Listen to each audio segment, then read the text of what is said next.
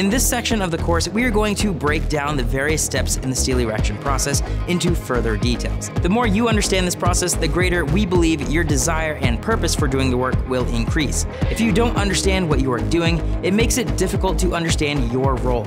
Now, the steel erection process varies from structure to structure, but for the most part can be broadly broken down into the following steps: the erection schedule, site safety plan, and lift plan, anchor bolts, embeds, and the green light, the load lists, leveling nuts, setting sequence columns, and plumbing the columns, box and fill, plumb your structure straight and square, detailing, shake out, deck up, weld out, and then we are going to conclude. Erection is a moving machine that may have many things happening all at once. This is a steel erection process. Let's get into it.